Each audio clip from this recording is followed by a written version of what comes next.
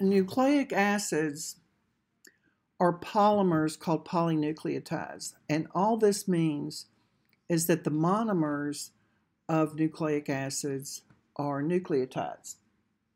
So we're going to hook nucleotide together to nucleotide together to nucleotide together, and we're going to end up with either RNA or DNA.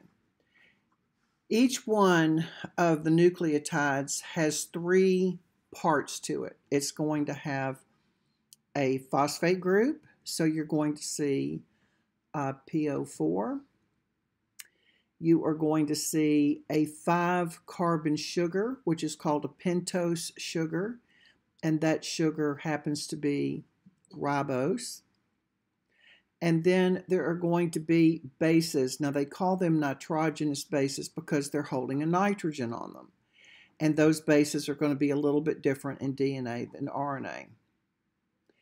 The portion of the nucleotide without the phosphate group, if you remove the phosphate group, then that is now called a nucleoside.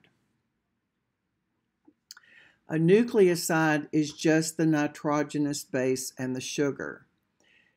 When you think of DNA, and I want you to kind of, there's going to be a picture, but when you look at the DNA molecule, it's in a helix. So a lot of times they refer to it as a spiral staircase or something like that, but it's in a helical shape. And the sides where you would hold on to the railing, those are alternating groups: phosphate group sugar, phosphate group sugar, phosphate group sugar.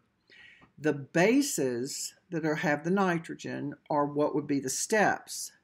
And we'll find out in just a minute that they have to pair up in a certain way in order to keep the width of the molecule the same from top to bottom.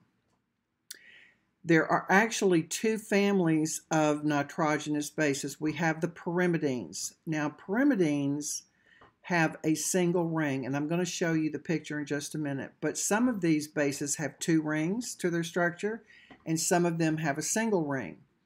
Pyrimidines, the cytosine and thymine, they have a single ring. I always think of it as the bigger the word, the smaller the base. So pyrimidine is the bigger word, and it's got just one ring. Purines, this is adenine and guanine, they have got a 6-membered ring fused to a 5-membered ring. So they're going to have 2 rings in their structure rather than 1. In DNA, the sugar is deoxyribose. Remember, I told you that they're a little bit different with the oxygen group. And in RNA, we have ribose. Both of them are 5-carbon sugars. So they are called pentose sugars. So the nucleoside, now the nucleotide is going to be the nucleoside with the phosphate group. So they're just breaking it down into 2 different names. Now here's your picture. So on the side, you can see that here's a 2-ring structure. The bases are in the middle. And on the ends are the phosphate group sugars, phosphate group sugars, phosphate group sugars, phosphate group sugars. But in the middle, we have got either 2 rings or 1. So this one has got 2 rings, this has got 1, 1, and 1. When they blow it up, you can see the PO4, that's the phosphate group. Then it's a cyclopentane, it's a pentose sugar, so it's 5-sided. And then you have the base. If we looked at those a little bit further, you can see that the single ones are cytosine and thymine. RNA does not have thymine, instead it has uracil. And the purines with the 2, you can see they have got a 5-carbon attached to a 6-carbon, so it looks like a cyclopentane that is attached to a hexapentane.